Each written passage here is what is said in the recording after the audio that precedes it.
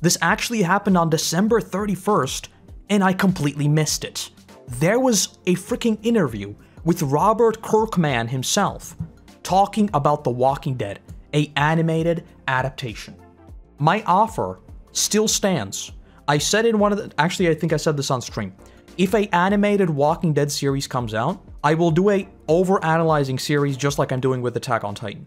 I will spend like 30-40 minutes talking about every single episode. I will cover all of it, and I've already done it. I've done it many times on the channel, so this is not a bluff. I'm going to spend 4 years making a single series on the channel. If this happens, this is a promise. Clip it and ship it, it's happening. That said, with the Kirkman himself, I saw a little bit about this, but I haven't read through the whole thing. So let's read through this and see, because if you want my prediction, I think this isn't, this is good that he's interested, but I don't think this is like a, you know, it's coming out. I don't, unfortunately. They are talking about AMC, which to me seems like AMC owns more of the rights than I anticipated originally. Because I thought that they had two different, like, rights deals figured out. One for the comic book and one for the TV show. So The Walking Dead spans comic books, video games, blah blah, we know all of this. The network is hungry for an animated adaptation. Creator Robert Kirkman adapted his superhero comic Invincible as an adult animated series on Amazon's Prime Video. By the way, you know what I find really, really funny? A lot of these projects are now becoming like so complex and big that we are now moving into animation. Like, George R.R. Martin was talking about how there are like 3 different animated Game of Thrones shows in the works, because they would just be too expensive. And I just learned this today. There's a freaking Lord of the Rings animated movie coming this year. I love this. I love anime, I love animation, and frankly, I think it gives you so much more room than live action shows a lot of the time. That's not to say that live action shows, you know, are worse across the board. Absolutely not. But in terms of like recasting things, like Rick would have never left the show if this was an animated show. Like Andrew Lincoln, if he were to voice a animated Rick Grimes, of course some people would be mad, but I think he would just be recast and we move on. And that is the beautiful thing about animation. You can cover up so many real life issues with animation. It's great. All ages comic book, Super Dinosaur, I don't know what that is. Now that both the Walking Dead comic and flagship television show are in the grave, that's a brutal way to say it. Kirkman ended his long-running zombie saga, we know all of this. And season 11, we know all of this. Addressed a potential Walking Dead animated series that more faithfully adapts the comic book. Now, my big issue with this is what I said about all the Walking Dead spin-offs. I will continue watching all of them, but my fear is that like the stuff I don't like in season 10, 11, 9 is the same stuff that will be in these spin-offs because it's still made by the same people, right? So if they really, really stick to the comic book, then that's a moot point. But if it's kind of like the show originally was with like, let's do a few changes here and there, well, I don't want to use the slippery slope argument because it's kind of dumb, but it is a slippery slope with these changes. Like Sophia's death. Sophia's death rippled throughout the entire show, and by the end, it was like unrecognizable. And you know, ditto for a lot of these things. You need a vision. You need a very, very long-term vision with these stories. I think it would be a lot of fun to do a faithful animated adaptation, but I don't know AMC's appetite for such things. Kirkman wrote in response to a fan's letter in the pages of the colorized reprints. These are really, really good, by the way. If you have the opportunity, read this. So these are just colorized reprints of the original series, and they're beautiful. I really, really think that, like, Walking Dead as a series does have a charm in that it's black and white, but goddamn, reading these things colored is so good. And by the way, this is not Kirkman suddenly changing his mind or anything. Kirkman has been talking about an anime ever since The Walking Dead started. If you go back to, like, I want to say issue 30-something, maybe? Kirkman was talking about a Walking Dead anime before AMC picked up The Walking Dead. So before it became a live-action production, he was talking about, hey, let's do an anime. Kirkman's an OG when it comes to animation. I think he always wanted to do an animated series, which would be very, very cool. As for the live-action side of AMC's, yeah, we know there's a bunch of stuff. But Kirkman is, of course, knee-deep in the future Invincible, and thus too busy to be involved with the writing of Network's Walking Dead spin-offs. Kirkman hasn't scripted an episode since season 5. By the way, I don't know where people get this from. Kirkman hasn't worked on the show for a very long time, and he sued AMC for profits. I think the case has now been dismissed. However, I'm pretty sure that there was a off the books, well, not off the books, but, you know, like a deal between them. So basically a settlement. However that worked out, I don't know. But Kirkman and AMC, I don't think they're on very good terms. I will say that. I think he left The Walking Dead for a reason. I honestly think he's just a bit tired of The Walking Dead as is. So I'm really, really happy that, like, Invincible is popping off right now. We've talked about this before, but I feel like a lot of authors, especially like George R.R. Martin. Imagine being George R.R. Martin, and whatever you do online, people just bombard you with when's Winds of Winter coming out. It's gotta be exhausting. You have to start, you know, hating your own thing a little bit. I think that's Kirkman with The Walking Dead a little bit. Not putting words in his mouth, but I wouldn't be surprised if that's what it is. Because he worked on it for such a long time. And even with Invincible, a lot of the time people are like, well, where's Walking Dead, you know? But, you know, Invincible's really good, so that's great. I'm very happy with where the show ended up. I think showrunner Angela Kang did a great job on the final seasons, Kirkman wrote in the letters column. I think every show has a wave of expectation that builds and builds up to its conclusion, and it's very hard to navigate that wave as you reach the end, but Angela handled things very well. The parts of the show that were always most exciting to me are the parts that didn't follow the comic closely. Obviously, a lot of this could be PR speak. We don't know how much he actually thinks this, because, you know, I mean, he hasn't scripted an episode since Season 5. A lot of that is probably legal stuff, but a lot of that is probably also just his interest waning, I guess, in the IP and the things they're doing there. But yeah, I mean, it's very hard to navigate that wave until you reach the end. I think that also speaks to the final comic issues, you know? Like, the Carl line, I think, is super fourth wall breaky. The, I just can't do this anymore, right? Like, after Rick's death. I feel like that was basically Kirkman speaking to us, and the next issue is the end. We just jump right into the end. I've said this many times before, I think in terms of endings, The Walking Dead ended basically exactly how we all expected. It's just that you know, the middle, between the final act and the ending was not there. That's the problem. The ending, though, I was perfectly fine with. That said, like I said, I wasn't expecting anything big. I think a lot of the stuff Kirkman says here, I think it'd be fun, but I don't know AMC's appetite for such things. Well, let's be clear, AMC's appetite is to make money with the Walking Dead IP. Let's be clear on that.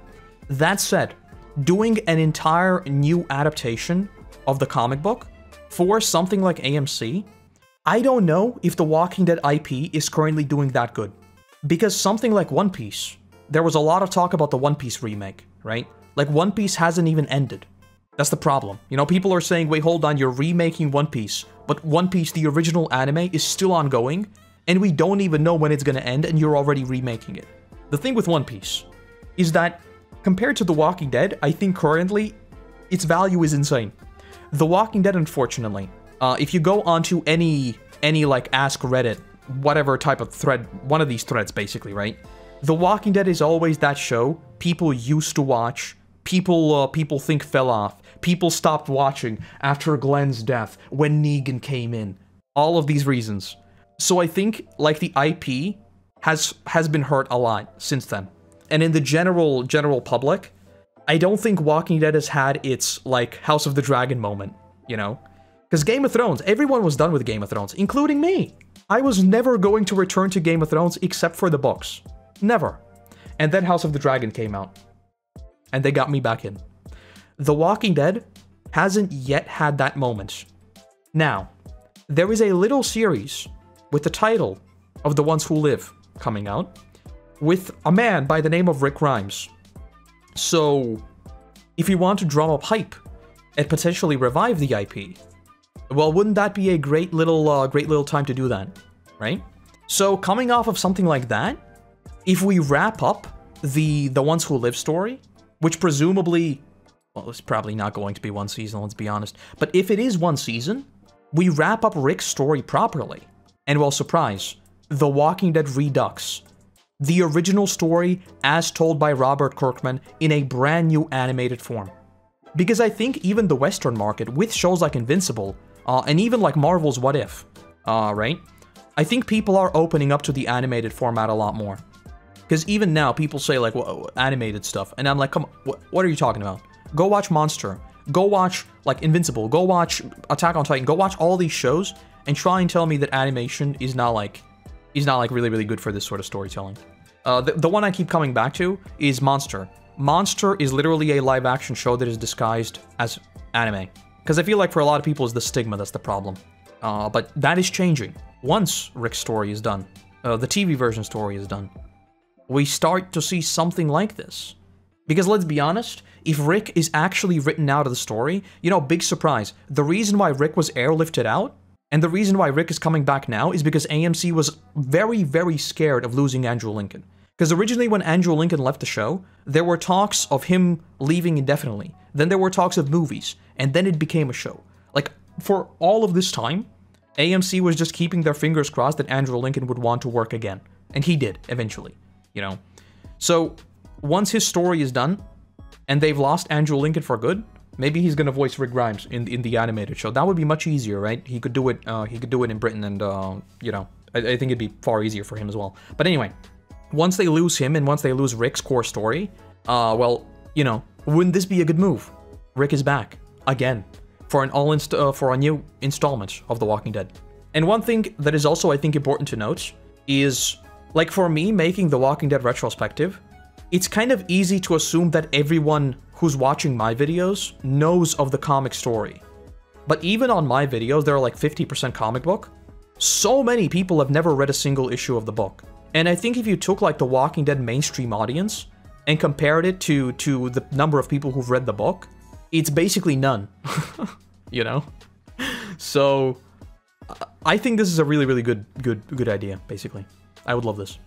Was the comic ending announced or did it just happen? It was not announced. Kirkman made fake issue covers. There were issue covers for 194 and 195. Those issues obviously never happened. Kirkman bamboozled us right up until the very, very end. I'd rather have the Clementine adapted than the two comic book over again. I don't know, because I feel like I don't really think so. I think with the Clementine story, like the video game style already lends it far more to a... Because I don't know. Like, it's the same thing with comic books, right? To me, video games are just like a natural medium that everyone knows of. But are comic books even more niche than video games? I think they are. So, I don't know. Because, like, the comic book is 100% limited on a page, and it's, like, captured in time, right? The video game, it is already motion, it is already cinematic, it is already basically everything that an animated series would be. So, if you were to argue about, like, what is more redundant, if you will, that's, like, the thing people always say, why are you remaking these series? I would argue that a video game adaptation would be more redundant than a comic book adaptation, you know? Like I said, if this happens, I would be very, very excited. I would be all over this. And the fact that Robert Kirkman is still talking about these things, it gives me hope. It gives me hope in my poor little heart. It gives me hope that one day, maybe this will actually happen. I wouldn't put any money on it, because, you know, I mean, he's doing Invincible, he's doing just fine. And it seems like Invincible is going to go on for quite a bit. And I'm pretty sure Amazon confirmed a bunch of seasons for them as well, so I think he'd rather focus on that, but it makes sense for AMC. I think if we're following the money, it makes sense for AMC to do this. The Governor arc is what I would be most excited for if they made this an animated series. Same. The thing is, the thing that always surprises me is if you look into the HBO, like, quick lore recap. If you don't know, The Walking Dead was originally pitched to HBO.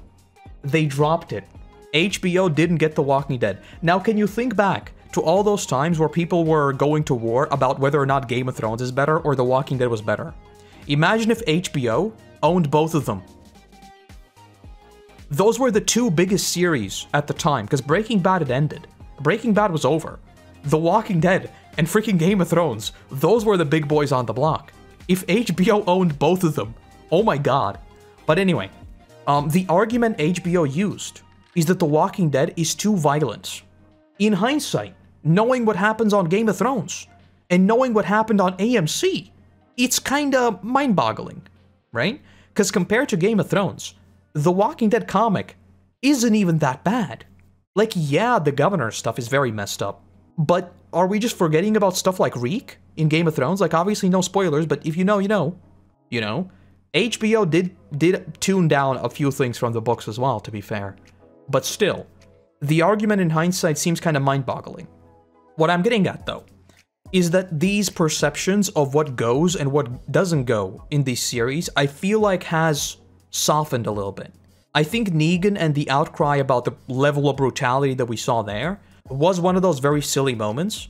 I've talked about it in the retrospective as well. I think the outcry about Negan's kill was silly, and most of it was from people who had never watched the show.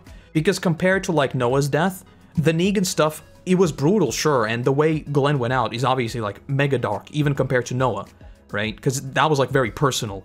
Noah was just torn apart. We'd seen that many times. But I think it was silly. So I think like violence as a whole wouldn't really be that big of an issue, especially in animated form. But you know, the only real issues I see is like, yeah, the governor stuff. But if it's really that bad, we could do just some implied horror, you know, like Kirkman always did. Just make it brutal, but don't show any of it. Just like do sounds and stuff, if violence really is the problem with that arc. But I'd be down. Because obviously, the governor arc, if we're going with the AMC business model, it was already toned down. Again, going back to the violence angle and the censorship angle, even AMC themselves have softened on this. You know, like, they're dropping F-bombs in the later seasons, and it's fine. It's totally fine. I think they still only get, like, 1 or 2, which is mind-boggling to me, by the way. The fact that, like, the censorship laws in the US state that you can swear once, but if you swear twice, well, that's bad. But you can swear once. It's, you know, the second time that it gets bad. To me, that is very silly, but even those things, for AMC, do seem like less of an issue. So I think just standards around these things have softened a little bit. I can see this happening. The only thing that I would be very interested in is what style they go for. Like, do they go for the black and white, like the original comic? Or do they go for a colored style? I think my knee-jerk reaction is obviously it would be colored, right? Because why wouldn't it be? I mean, it's an animated show, why the hell would it be in black and white? But I don't know. I don't know. There are a lot of stylized series now. I think even black and white would look pretty cool. I think I would prefer colored, though. I think I would. Colored for sure. I think most people would prefer colored, yeah. Because if we're talking about niches, I think a black and white series is once again a niche of a niche, you know? I think for a lot of people, just seeing something in black and white is immediate, like, no. I don't want that. It's the same thing for, again, like comic books and everything like that. It's just the format that people don't like. It's unfortunate, but it is what it is. Because I know, like, even the stuff like Better Call Saul, people said that, like, the black and white stuff, they don't like it. Even though that was used, like, very sparingly, you know? Chris Pratt as Rick Grimes. I think, like, for voices, people would have a lot of opinions. I think that would probably be the hardest thing. Because I won't lie, I've said this in the retrospective as well. When I read Rick in the comic book, I see Andrew Lincoln. Like, in my mind's eye, even the events that have never happened in the show, I still read Rick as if it were Andrew Lincoln. Because I think, like, Andrew Lincoln just has such a wide range of acting that, like, even the stuff he's never done, I'm like, yes, this could be Andrew Lincoln. So, you know, I feel like Negan is one of those characters that is actually detached in my brain, like 100%. Like, the comic Negan and the TV Negan are completely two different entities. Whereas Rick, in both versions, even though he is massively different, he's the same person to me. But casting voices would be very decisive, yes. Can you imagine the comic version of Here's Negan, animated, and expanded? Because don't forget, a animated series in this form would still probably expand on some of the things. And I don't mean expand in the same way that we saw in the show. I mean expand in terms of the comic is frozen in time. It's just these small bits of events. A animated show would have to tie all of those together, right? So an added dialogue here and there wouldn't be these abrupt cuts. A lot of these things would just tie together much, much nicer. So, like Negan's story in the comic, right? Like, Here's Negan. God damn, that would go so hard. I guess the important question, if someone is watching a video version of this, actually no, that would be too complicated. I was gonna ask, how would you structure seasons for an animated show? Because I think an animated show would flow much, much differently than the TV version. It's very confusing now saying, like, the TV version and series. This would be another thing that's like, you would have to separate. What is an animated series and what is the regular series, where you use the word series. I was gonna ask about seasons, but, like, one question would be, especially if you read the book. I think if you read the book, your decision might vary. Would you want it to be black and white, or would you want it to be colored? That's, like, number one. And number 2, would you be fine if the entire cast was completely different? And I mean entire cast. All of them. Every single one. Andrew Lincoln never involved in any way. Not even a cameo, nothing. And also, number 3, would you be fine with this being on AMC? We all know AMC. And I guess number 4, would you want it to be a sort of a weekly thing, like we saw with the original series, or would you want it to be like the Netflix model? I don't like the Netflix model. I'd want it to be weekly. But this is a series that technically everyone already knows, so maybe here too, opinions may vary. You know, do let me know. Do let me know. Weekly sucks. No, it doesn't. No, it doesn't. Why? Hold on. Okay, let's debate this. Let's debate this. I don't like weekly. No, I do like weekly. Not because I'm a content creator who makes content. No, that is not why. Because I don't. I don't make content on weekly things. Frankly, even if I did, making stuff weekly is too hard. So no, this is not because of that. I like weekly stuff because it gives you the opportunity to actually talk about things, to stew on things, to theorize about things, and community engagement is just higher across the board. Everyone is on the same page, we've all watched the same episode, we are all on the same page, everything's good. You talk to your friends, you talk to people online, everything's great. With a binge model, most people either watch all of it at once, or watch it like, you know, episode by episode, and then it's like, hey, what episode have you seen? What episode are you on? Can I talk about spoilers? Oh, well, Bob here has seen all 10 episodes. I've also seen all 10 episodes, but frickin' Jimmy over there has only seen 3. So we can't even talk about it now. Well, that's a problem. You know, even though the show came out yesterday, that's a problem. In terms of community engagement, you don't get 10 weeks of engagement, you get 1.